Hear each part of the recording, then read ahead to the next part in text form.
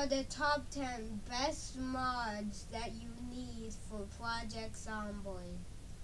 All the mods will be in the description. First on the list is USMC Armor Pack. It is a really good mod that adds a bunch of military armor. Traits is a very good mod pack that adds a bunch of traits to make your Project Zomboid experience better. The next mod on the list is SWAT Pack. It is a very good mod that adds SWAT weaponry and armory.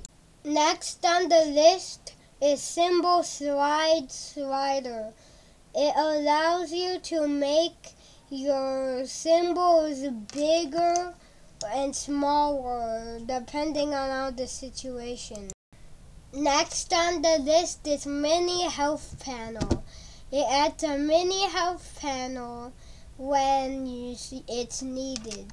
So like if you get bit or shot, it will show your health panel, so you don't have to open your health panel.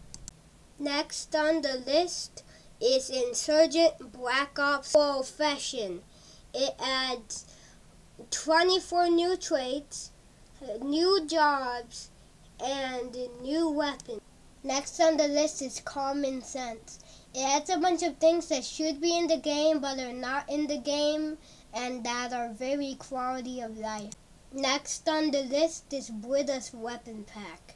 Brita's Weapon Pack is a mod that adds a bunch of new weapons into Project Zomboid. Next on the list is another mod from Brita, Brita's Armor Pack. Brita's Armor Pack is like Brita's Weapon Pack, but instead of adding weapons, it adds armor. And the last one on the list is more map symbols. It adds a bunch of more map symbols in case you don't have enough. And that's the end of the video, guys.